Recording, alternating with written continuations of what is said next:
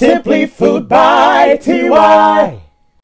Hey everyone, welcome back to Simply Food by TY. So look, today I am going to be showing you guys how I make my country style barbecue pork ribs, honey. And let me tell you something, if you ain't got a man, you going to get one today. If you ain't got a woman, go and make this recipe. Should be in the bed with you by nighttime. So look, if y'all want this recipe, stick on around and come into the kitchen with me. See you soon. So as you guys can see, I have roughly about 4 pounds of country style boneless pork ribs here. Now, of course, if you don't have a packet this big, I got this from Costco, you know, just get it from your local grocery store, and you can just adjust the seasonings as you see fit. So first things first, let me just go over what some of the ingredients are. We have onion powder, parsley, ground black pepper, Slap Your Mama Creole seasoning salt, thyme, and then I also like to use Grill Mates Applewood rub. This is their pork kind. You can use this or you cannot. I just like it because it gives a nice little smoky flavor when you're cooking this during the winter time. And then you're also going to need a little bit of olive oil. Now this is just simply what we're going to use to marinate the ribs, and then I'll come back later on and then I'll show you guys how we actually prepare it. So for now, let's start working on getting our seasonings and the marinade ready. You want to let these sit for, I say, about maybe 2 or 3 hours. Really let all of those seasonings really go into the meat. So I put maybe about 2 tablespoons of olive oil. And then what I do is I take a really nice sharp knife and then I just puncture all of the ribs, because I want to make sure that all of the seasoning goes deep down into this meat. You're not trying to, you know, tear it up, but just a few holes is good. Okay, so now that we've done that, we're going to go ahead and start putting on our onion powder. Now, this is the one thing. If you guys are new here to Simply Food by TY, my mission when it comes to teaching people how to cook is to not have people so fussed about actual measurements. I don't want you guys to feel like, oh, if I don't know the actual measurement, I can't cook it. No, honey. What you have to learn how to do to be a real good cook is to know how to eyeball it. Figure out what your palate is like. If you're a person that really doesn't like a lot of onion, then you know not to add too much onion powder. If you're a person that doesn't like too much salt, then you know to go lighter on the seasonal salt. You know what I mean? So watch me as I eyeball this. Pretty much I do a lot of my cooking based off of the color of how the food looks. I don't really get too fussed about actual measurements. And anytime you're cooking something that's pork related, for the most part, you're going to need to heavily season it anyway, because pork can be extremely bland. Now, when I say heavily season it, I don't mean put a lot of salt, because pork does have a lot of sodium in it. But again, everyone's palate is different. So that was roughly about 1.5 tablespoons, just in case, you know, if you really are desperate for that measurement. We're going to put some black pepper.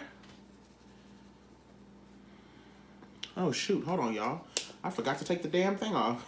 I hope y'all babies are having a nice holiday so far. Getting ready for the holiday season. This is actually something that you could make for your entire family.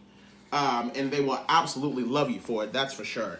And if you don't want to put this in the oven, honey, you can pop these things right into the crock pot and leave them. So now we're putting on our black pepper. Okay. Guys, this already smells delicious. It's something about onion powder the second it touches meat. Okay, our black pepper is now on. We're going to go ahead and add in our Slap Your Mama Creole seasoning. So, if you are nervous and are worried about actual measurements, I will say just go ahead and do a tablespoon of each of the following that I've done thus far.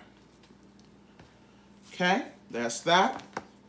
Now we're going in for the seasonal salt. Again, if you are one that cannot have a lot of salt, be mindful of how much seasonal salt you put. Because we're also going to be dousing this in barbecue sauce, which also has salt in it as well. So that's going to be enough of that. We're going to put some thyme. Now, these are thyme leaves, just so you know, not ground thyme. I'm not too keen on that. I think thyme goes great with anything that has to do with pork, especially when you're going to do a slow cook. And now for this applewood here, I only put a little bit, not too much, just enough to give the smoky flavor. So that's about all of that we're going to do. So now what I'm going to do, roll these sleeves up, honey, and just really get this stuff all worked into this meat here. Get it all nicely flipped around because you want to make sure that all of your meat is seasoned completely throughout. Let me move these seasonings out of the way so that I can slide this back for you guys, just so you can have a little bit of a better view. Slide that back a little bit. Can y'all see that okay? There we go. So we're getting those all nicely mixed in together, like so. And as you guys can see, you can see how nicely seasoned that is.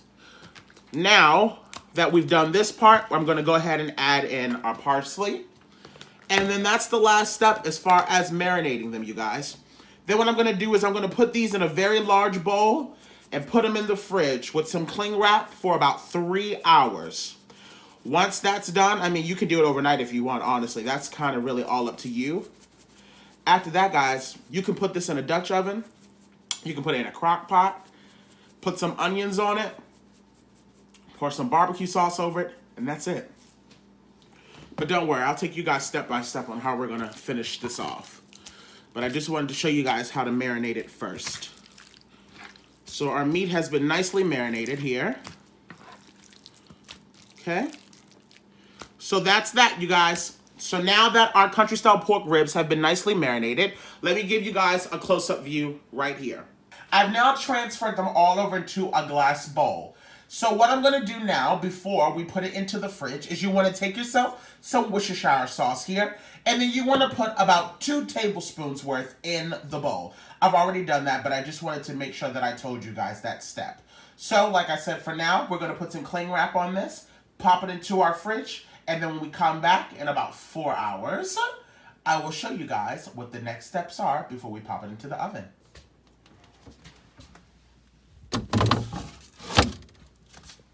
A few moments later. A few inches later. 2 hours later. All right, y'all, so we are back. So, as I said, I had these marinating in the fridge for about 4 hours. So now what we're going to do is transfer these over to our Dutch oven. Now, if you do not have a Dutch oven, it's completely fine to use whatever type of baking dish that you have. Don't get too caught up on that. But this is what I'm going to be using. So the first thing first, I'm going to transfer these over into my pan. And then after that, I will be chopping up 2 small yellow onions. And I'm going to be putting in about 1/2 of a container of some chicken stock. But first, like I said, we're just going to transfer these right on over to our Dutch oven. Like so. These smell divine. So let's get this bowl out of the way. And as you guys can see, I've transferred those over. All right, y'all, so like I said, so now I have 2 small yellow onions here that I'm going to chop up. And I'm just gonna put those right in this pan here. It doesn't really matter how big or how small they are. You're just getting them in the pan. It just adds additional flavor to your dish. So we're just gonna open these up really quick. Have our onions here, and like I said, I had 2 small onions that we're just gonna chop up. They don't have to be in any particular size. This is just to add an extra flavor to the dish. So we're just gonna pop those right on in there. Let's get those in there nice and quick.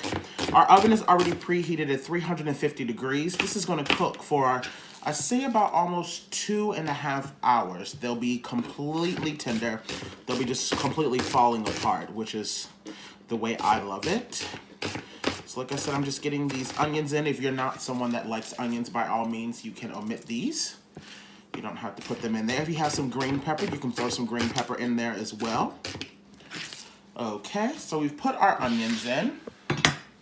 So like I said, I've transferred everything over to this pot, and I've also added in 2 small yellow onions.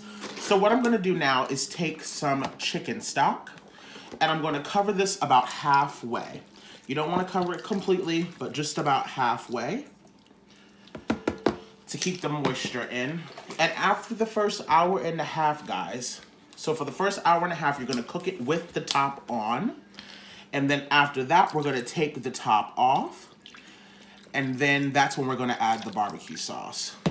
Alrighty, so as you guys can see, I've added in our meat. I've put in 2 small yellow onions, And I've taken some chicken stock and put it about halfway up the pan. So now I'm going to put the top on this, pop it in the oven for the first hour and a half with the lid on. Then after that, we're going to take the lid off, and then that's when we're going to add the barbecue sauce and cook it for about another hour. So I'm going to pop this into the oven, which is preheated at 350 degrees, and I will see you guys when this bad boy is all done. Alrighty guys, so like I said, this has been in the oven for about an hour and a half. So now I've taken the top off, and I'm just adding the barbecue sauce, and then I'm going to pop this back into the oven for roughly about another 45 minutes, and then when we come back, you guys will see what the end results are. Alrighty guys, and here it is. This is the final product. These are my barbecue country style short ribs. I hope you guys try this recipe, and if you do, make sure you tag me SimplyFoodByTy, and I will see you guys next week. Bye. SimplyFoodByTy.